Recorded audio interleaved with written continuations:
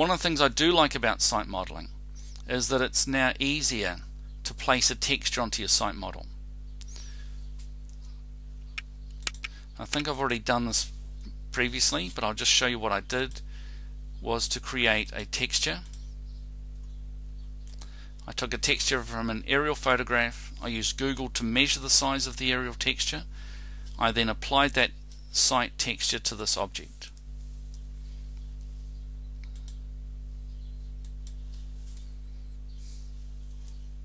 So let's just drag that on.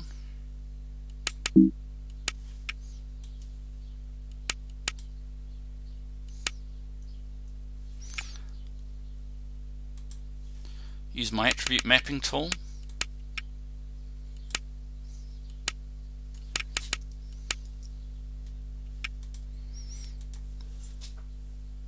And there's my house on the site.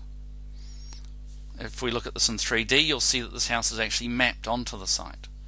We can use our site modifiers and trace over the building.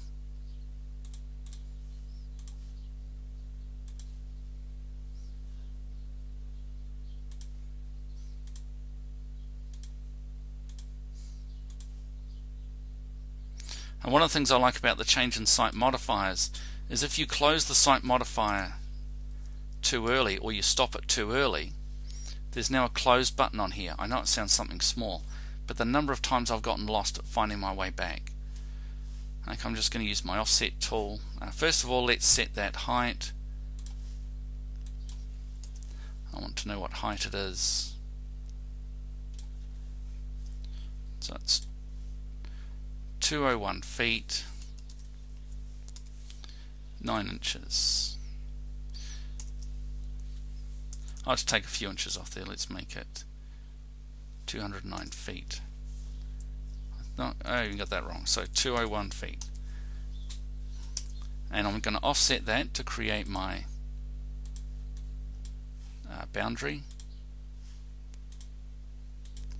And let's update our site model.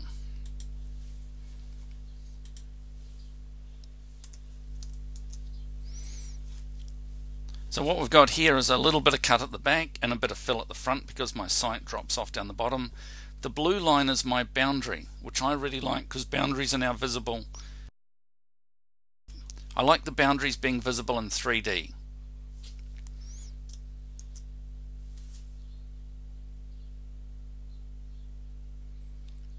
And your aerial photograph is still mapped onto that site model even with the modifiers.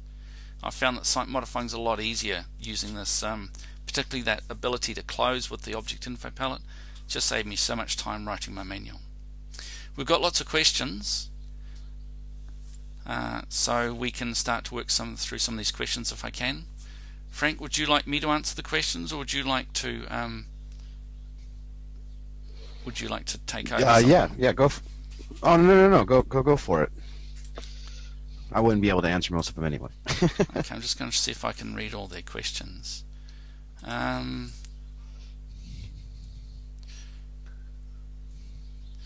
push-pull, can you push-pull at an angle so that one edge of the surface is being pulled lower than the other? I don't think that's really the way the push-pull tool is designed. It's designed to extrude the faces out, so they do tend to come out parallel, but you may have noticed that there were two options that I used. One was the move face and the other was the extract face. Now if you use the move face it goes square. If you use the other method it actually pulls it in the angle that that face is. So maybe that's your answer. Done end all caps.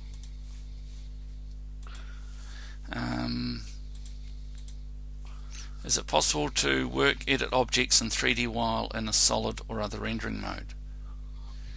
To be honest, David, I haven't tried that, so I have no idea. I'd have to quickly try and do it. But certainly with OpenGL, I think you'll find that's probably possible in OpenGL. The rendering is sped up a lot. And there's a real challenge with the rendering, I think, that as you speed up the ability to render objects, you also start to require more quality, and so you're back where you started with it taking just as long. But if you can afford a